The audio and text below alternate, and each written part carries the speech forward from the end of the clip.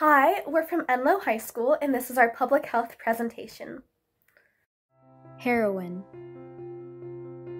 fentanyl, codeine, morphine. These are names of drugs that we've been hearing too often in newspaper headlines. Opioid abuse is now a national crisis.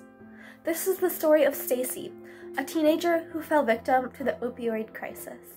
Stacy was a normal teenage girl. She enjoyed spending time with her friends and family, and also got very high grades. This was her past.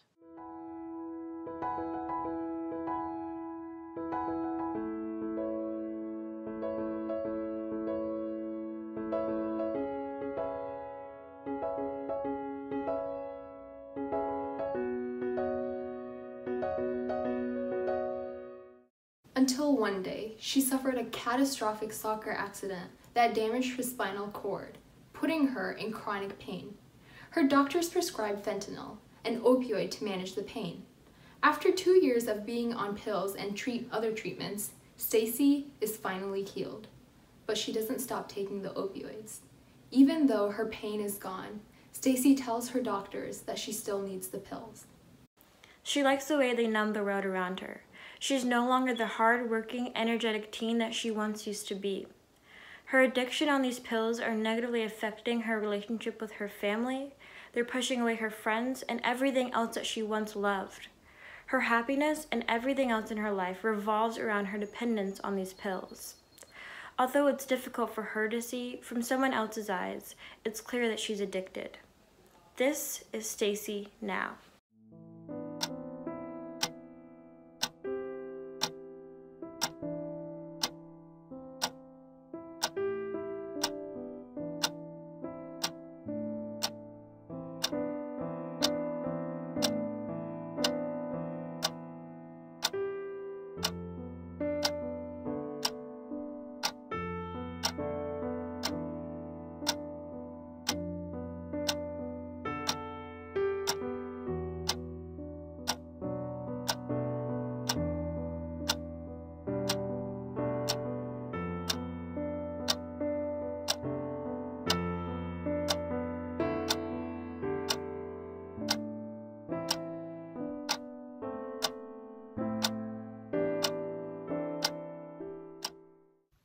The thing that started off as her lifeline turned into her enemy.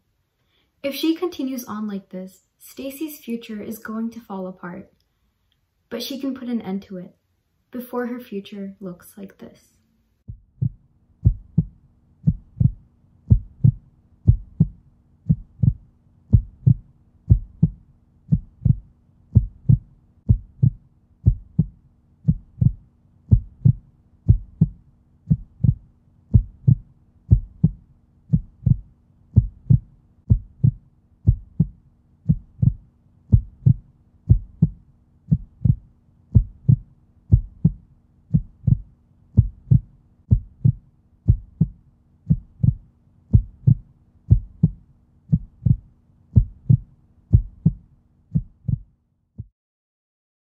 It all started with a single pill.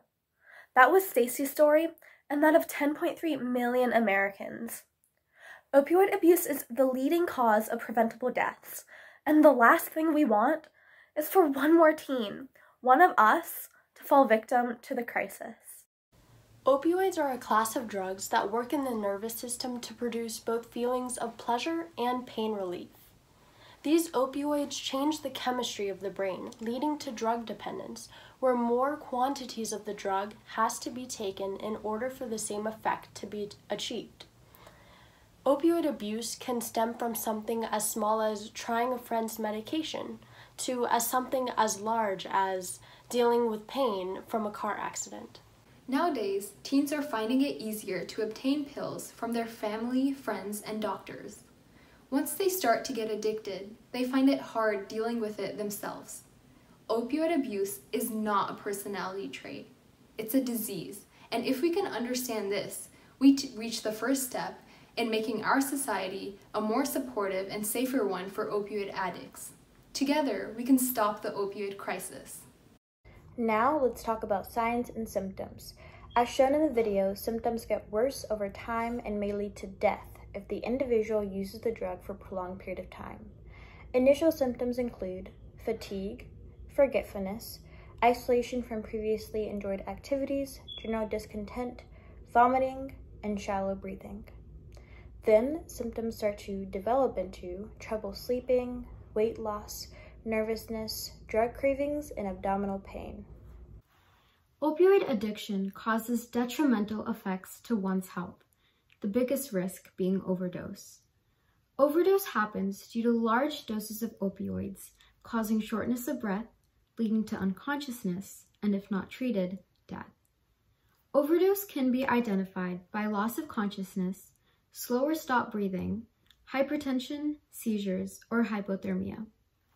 We came up with an acronym to help you remember the steps and methods to take to stop the opioid crisis. This is the HEALED acronym. H stands for help. Opioid addicts are not alone, and this is why there are support groups available for people who may be addicted or think that they are at risk of getting addicted. Additionally, teens can call the national helpline number at the number shown on the screen. Next is E, which stands for express. Sustain your addiction recovery through expression. Practicing expression is very important and can significantly increase your chance of addiction recovery. Let other people know how you're feeling. Make sure to rely on close friends and family for your support. A stands for abstain. To prevent misuse, take medications only prescribed by your doctor and in directed amounts. By following directions and being aware of the risks associated with taking more than directed, you prevent developing a dependence on the pills. The L stands for lock away. If you have prescription opioids, make sure to keep them in a safe, child-proof place.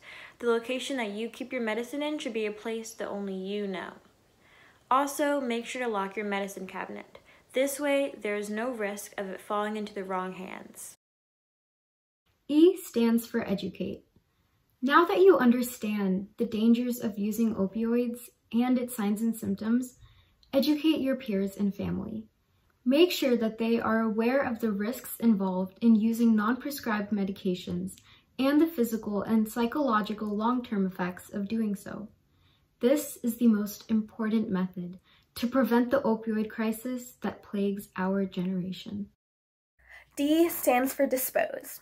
If you have any unused medications, get rid of them as soon as possible to prevent any misuse. Local pharmacies have drug disposals for unused medications. If these aren't available near you, then mix the medications with something inedible, like coffee grounds or kitty litter, and dispose of it in the trash. Today, opioid abuse affects over 2 million people in the United States alone. 344,000 of those people are minors, just like us. In the past 20 years, 9,000 teens and children have died from opioid overdose. But if we can educate just one peer, we can save a whole generation of teens. Stop the opioid crisis before it stops you.